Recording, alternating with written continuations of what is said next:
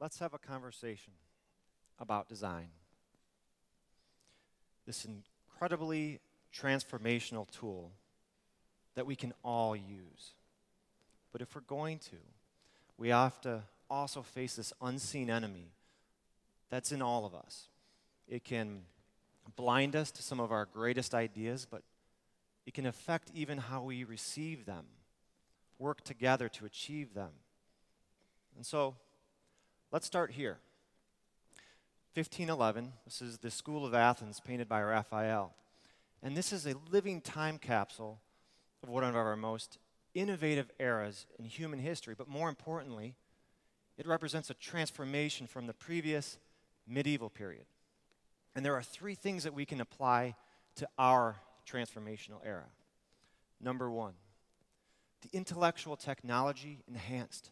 What we see here, for the first time, art got better. You see that in perspective, you see that in realism, and you see this now passed on, and tools increased and enhanced in their sophistication. We also see that the role of the designer or the artist changed. This perception changed. In the medieval period, artists were craftsmen, just like a mason or a blacksmith. And in the Renaissance, we see this new notion of multi-talentism. This idea of this classic archetype of the Renaissance man, where artists were now inventors, architects, engineers. And lastly, we see the culture itself, this new approach, this reverence for science, for systems, for language, and at the center, humanism. And those of you may be familiar with some of the design terms today, the tools we use, not just as a hands-on aesthetic approach, but from the business tool of design thinking or human-centered design. This is what is happening today, and this is why this is such a powerful tool for innovation. And innovation is important to us. In fact, we actually write this word in the English language more than we have in the last 2 centuries. And it's important to note that while this intellectual technology of design, this universal language of aesthetic that's broadened, one technology helps another. So in 1936, we see the first concept of the modern computer. In 1974, the first workstation. So design is a tool that is on the rise, and it's a tool for all of us to access, all of us to take advantage of. And it's for anyone who wants to take one situation and make it to a preferred situation. So if we're going to quote Herb Simon, a Nobel laureate in economics, let's look at the marketplace. Right now, you might expect the social or technology sector to be incorporating design in a really meaningful way. But we also see this happening in atypical behavior in some of these other sectors: product, service, and engineering, banking and finance, business management. All of these represent billions of dollars of market capital, and they're acquiring companies not just founded by designers who have a new take or look at the world, but actually the service companies themselves and incorporating them into their own business models. Once more, we see these new roles.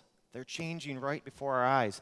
We see chief creative officer, chief design officer, chief experience officer at some of the most popular and well-known brands in the marketplace. So now that's anecdotal and kind of convincing that there's a rise, but let's look at it another way, maybe something a little bit more concrete. Design Management Institute and Motive, they put together a design index. The criteria spit these companies out, and when compared to the S&P, outperformed 228% in the last 10 years. We also see this happening in your government. So after, quite frankly, the debacle of launching healthcare.gov, 18F was announced in March 2014. 18F would resemble a company just like the one I work for, and as an invention company, a design and technology, doing the same type of work inside your government. And their mission here isn't to add more information or more technology, it's to simplify the government's digital services. That's an act of design. It's in your education as well. Stanford University is putting $35 million into creating the D School. This is founded by David Kelly, the chairman of IDEO, who popularized the business tool, design thinking. When we step back and we look at that accumulation, we can apply that against our different economies, from manufacturing to service or information to design. We see why it's so important today. It can't be, or it's not enough to just be reliable. It has to be usable, convenient, and the hardest thing is to be personally significant. And this is where the tool of design can take place. So now let's face this enemy. What is this thing? Well, there is a focused group when you have to create something. And it starts with an idea. It starts with working with a group. And when you're challenged to do that, there's always this uncomfortability. We know that. In fact, I can tell you at the age of 6, I wanted to go into this kind of career. And at 18, yet, I had a huge pause. Should I go to art and design school or not? Now, why was that there? Why was that hesitation to go? Because I knew this would be a path that others did not take. When we think about that, I came across a definition by this artist, Sting. When he was interviewed, he was asked, "What's your definition of creativity?" And he said, "You have to be able to risk ridicule, to be pilloried." And I stopped because I had no idea what pilloried meant. This is a pillior. To be publicly put out for shame, for torture, for ridicule. Now imagine an artist who has produced decades of creativity could still use such vulnerable language. So it's not enough for us to have the intellectual technologies and all these tools of how we can use design. We have to have an emotional IQ as well. So what is this enemy, this unseen enemy that's in you, it's in me, it's in all of us? It's called the bias against creativity, and it's a psychological phenomenon. And it happens not just in the creation of work, which we are very commonly hear, that anxiety that comes with sharing an idea, but it's actually how we receive them, how we collaborate, how we recognize them. Because creativity is core, but design is a process. Design is the rigor of creativity. And we have to take it through a number of different steps, whether it be research or strategy or asking difficult questions that we may not be very comfortable with the answers, diving deep into what a user might tell us, and developing the systems that would follow. Now, why does this happen? Well, when we come up with an idea, let's say, for example, I would love to share this information with you today. I'm on A. That's great. But what we tend to do is we suddenly want to skip to Z. We constantly want to see what the end product is, and we celebrate the aftermath of all that has come before us. But what happens in between is the real work, and this is where that psychological phenomenon is something we want to scratch away. It impedes us. It's all of these feelings of uncertainty. It could be the step that you're taking that you think is worthless. It might be the exploration of an idea that goes nowhere but could lead to something else. It's that experimentation that has to take place. And why this is so important? Because creating anything wonderful, it takes people. It takes understanding how I can connect with you and how your ideas can be connecting with me. So this phenomenon, the psychology, or this bias against creativity, it's been covered in some of our most prestigious psychology magazines and journals.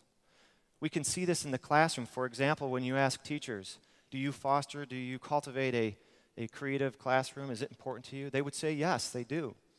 But when you look at the personality traits that are associated with, quote unquote, a creative personality, you see they tend to rank those students as the least favorite. See, at our firm, we said, we will ban the idea of having a creative department.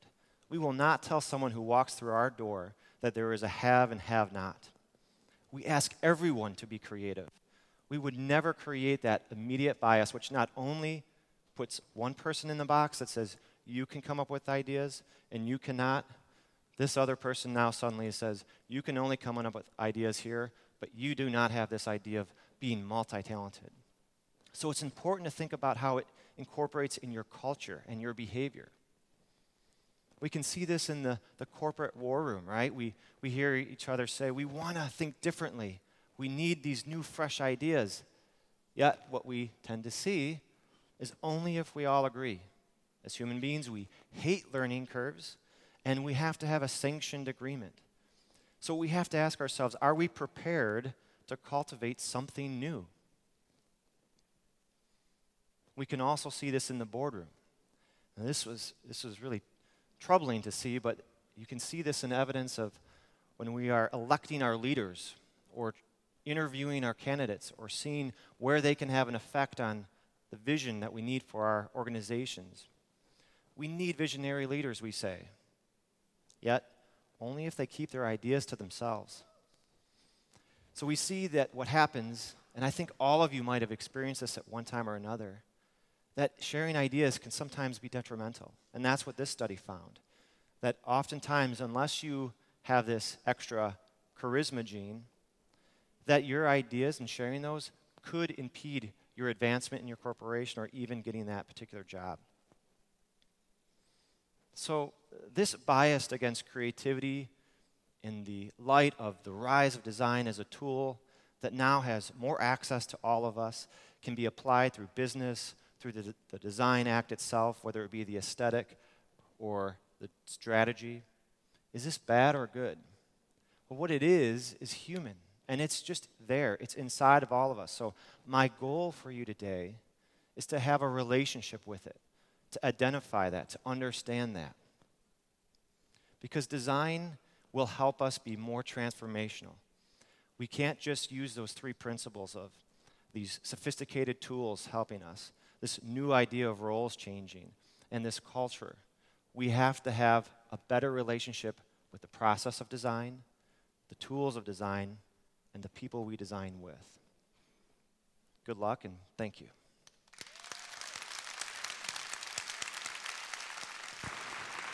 Ladies and gentlemen, Trevor Anulewicz.